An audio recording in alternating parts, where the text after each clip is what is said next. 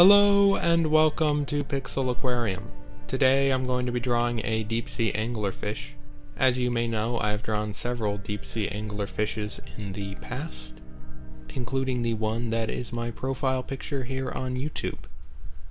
But I haven't drawn one that ended up becoming a time-lapse video, and that's simply because back when I drew these original anglerfishes, I did not have a YouTube channel and wasn't recording any of my processes. So I wanted to do another one not only to record the process and upload it here, but also just because I wanted to see where my pixel art skills have gone since originally drawing the first anglerfish. So I like drawing anglerfishes mostly because of their interesting glowing lures. I think it provides a nice single point of light in what is otherwise going to be a very dark scene because it takes place in the abyss of the ocean.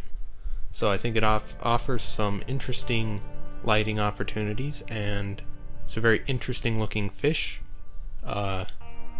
especially with the teeth. I find that teeth can be quite difficult to render interestingly in pixel art because you can't make triangles in pixel art very easily with a low number of pixels, so it's an interesting challenge to make it look like you have a creature with very sharp teeth using only squares.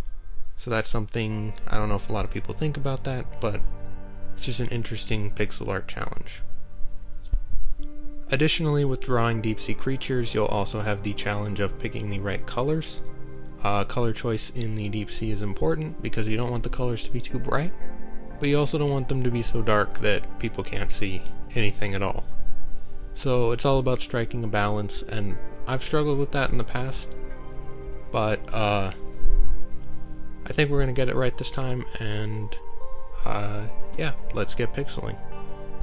Anyways, if you enjoyed this video, please consider subscribing for more pixel art time lapses every week.